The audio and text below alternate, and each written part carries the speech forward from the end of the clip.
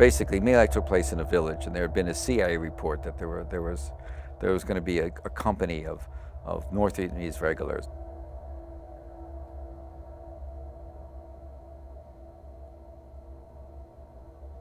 We were fighting a guerrilla war against an enemy that was not wearing uniform, did other things a day, hit us at night with terror attacks, language difficulties, cultural difficulties. And these guys got to Vietnam. They were a badly organized, badly trained unit. They got it to Vietnam. They thought they were fighting communists. They got there and began operations in January of '68. And by March 15th of 1968, they'd lost maybe out of a 100-man company, maybe 15, 20, some dead, mostly wounded seriously, from landmines, snipers, bungee pits. They would fall into a pit with poison bungee sticks, all this horrible stuff. Never saw the enemy. They began to increasingly get violent. So this company was frustrated. They were told the next day there was a CIA report that there was going to be the 48th or 480th North Vietnamese Battalion was going to be in this village. Look, they toked all night. And the senior NCOs and officers drank all night, but they got up at 3:30, put their weapons on, defending democracy, you got to give them to do, went to be killed. They want to pay back. Instead, they find 555 is probably the best number, 550 something, men, women, and children in this village, and they kill them all, or most of them, 99%, 95% of them, put them in ditches and shoot.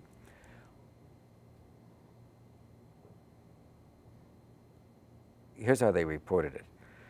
They reported that they killed 128 VC were killed in a big combat fight, 3 weapons captured. And it was front page. That battle was, the My Lai was a front page story in the New York Times a day or two later as a great victory. I ended up, the book I wrote about My Lai, ended up the last line of the book said, those who did the killing were as much victims as those they killed in a very profound way. They were all really ruined.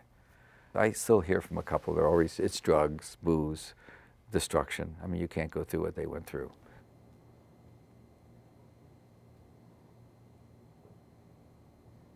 You're writing about the Pentagon for a few years, and then in the fall of 1969, you get a tip, basically about an Army lieutenant named William Calley and court-martial proceedings about to start or something. It's so interesting because it wasn't said that way.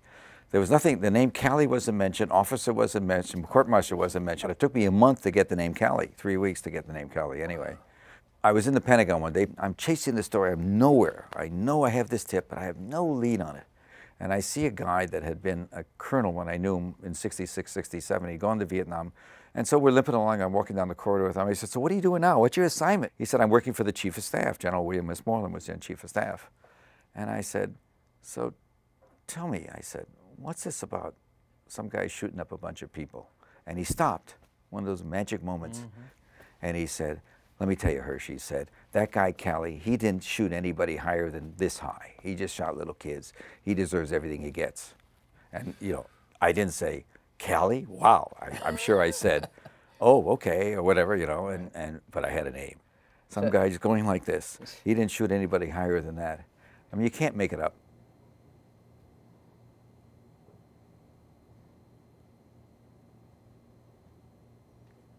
I called him up, got him on the phone, and said, oh, casually, I'm going to be flying out to the West Coast. I want to stop. Plane stops in Salt Lake in the morning. Can I see you? He said, sure, very polite.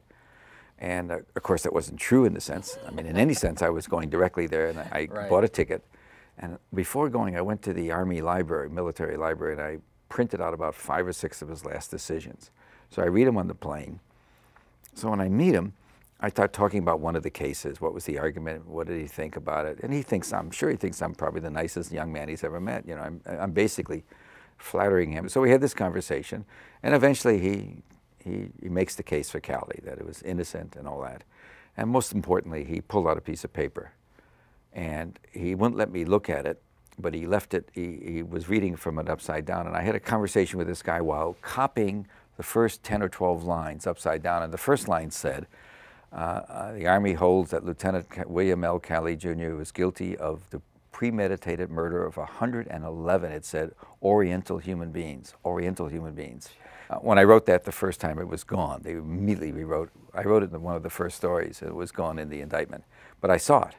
I saw it. So I had the story. I knew I had a story.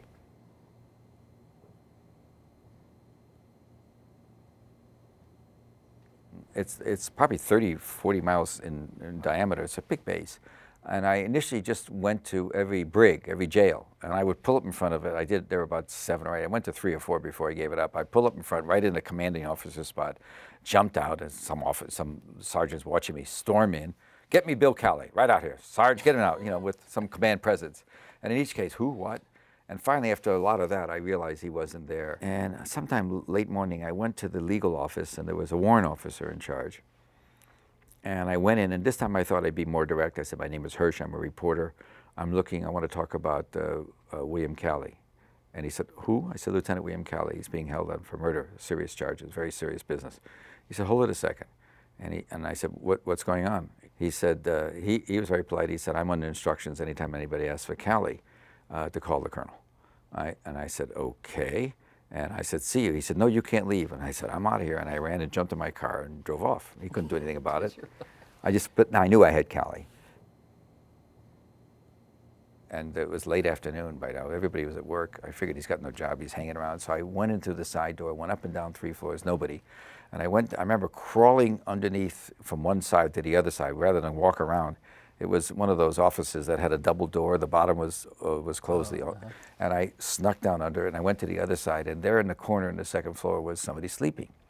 So I went and kicked the bunk. I said, wake up, Calley. Huh? Huh? He says. Some guy gets up. He's got a long Polish name. It isn't Calley, some young blonde kid.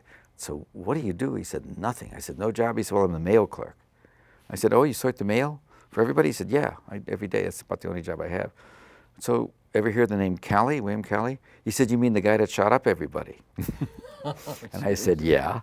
And he said, yeah, he doesn't stay here, though. He never stayed here. All his mail is packaged by me, and I deliver it to another headquarters. And I drove him over there, and he showed me the guy he delivered to, and I grabbed the guy. His name was Smitty. And I go into where the battalion headquarters. He's the mail clerk, and I say to the sergeant, get Smitty out here with my suit on. They think he's in trouble again. He gets in my car. I said, you're not in trouble. I just need to know about Calley. Where is he? And the same thing. He says, I don't know. The only thing we have is his file. And I said, go get it. And he said, okay. Came back in 5 minutes later with a file. He had it in his blouse, opened up, gave it to me. The first page was what I'd seen the day before in the lawyer's office. I'd seen it the day before, the same charge sheet. Right. I copied it. I didn't make a Xerox. I didn't want to get him in trouble. But he was living off base. I got the address, and I went off base and found him. He was actually parked by this point in senior officers' quarters. I had to knock on doors half the night to get him. I found him. No problem. I found him. Would have knocked all day. It's a great story. Oh, it's an incredible. It is a great story.